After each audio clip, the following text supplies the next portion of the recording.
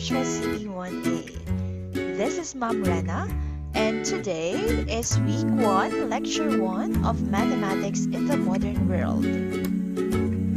Today we will discuss patterns in nature.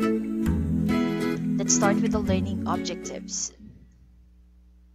At the end of this lesson, you are expected to know how to define a pattern, learn about the different kinds of patterns, and finally, appreciate patterns that exist in nature and the world. So let's start.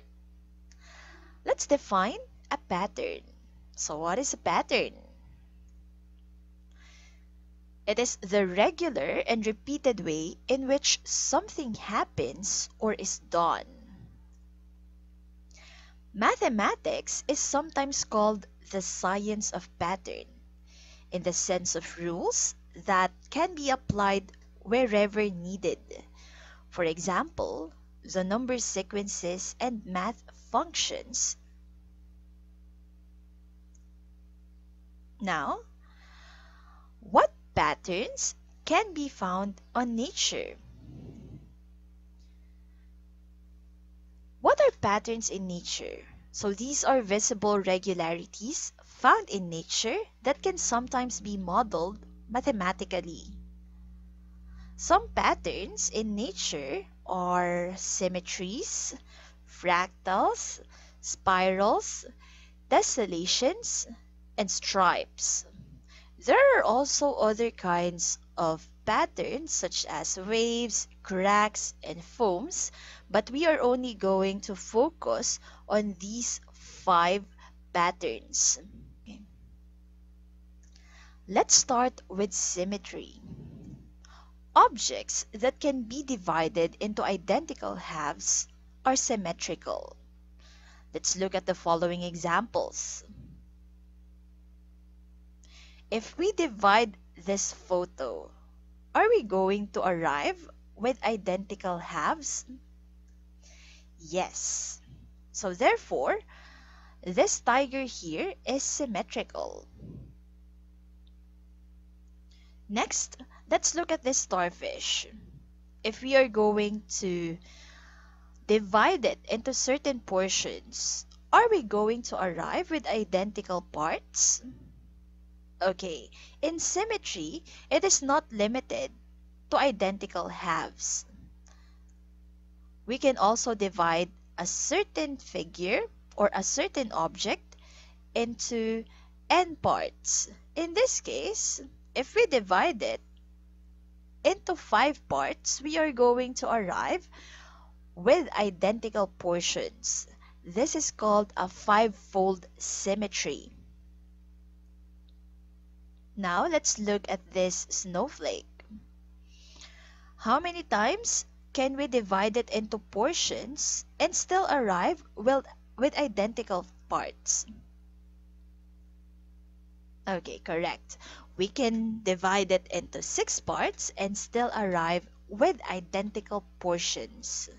Therefore, this is a 6-fold symmetry.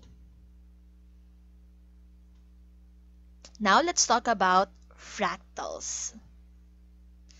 A fractal is a detailed pattern that looks similar at any scale and repeats itself over time. An example is the Romanesco broccoli. This is the Romanesco broccoli. If we are going to zoom in to one of its portions, it will repeat the whole Romanesco broccoli. Let's zoom in a little closer. Still, it will repeat the pattern of the whole Romanesco broccoli. So no matter how much you zoom in, you will always arrive with a certain pattern that looks exactly the same as the original. Another popular example are tree branches. If we zoom in a little closer, you will arrive with a pattern that looks like the original. Let's zoom in a little more closer. O, di ba? Magkakamukha lang sila. So, this is an example of a fractal. If you are going to look closer at a larger scale, you will that's what fractals are like. The original or the larger scale still looks like the smaller scales. Now let's talk about spirals.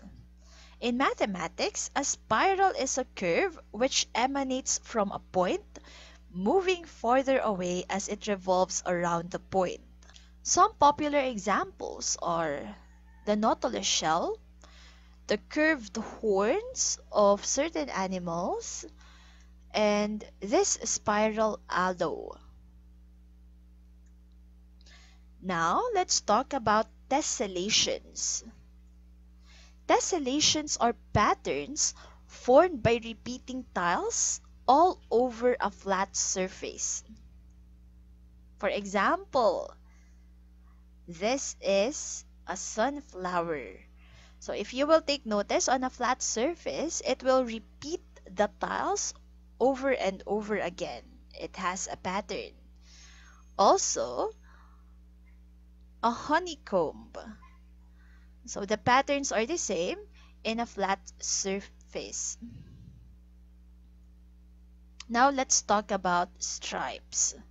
These are parallel patterns that are commonly found in some animals. Popular examples are the stripes of a zebra and the stripes of a tiger.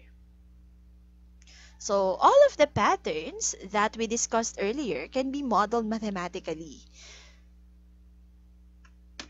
For this lesson, all we have to do is to distinguish patterns and also learn to appreciate patterns that exist in nature. Next time, we are going to talk about the golden ratio and the Fibonacci sequence. So please wait for further announcements.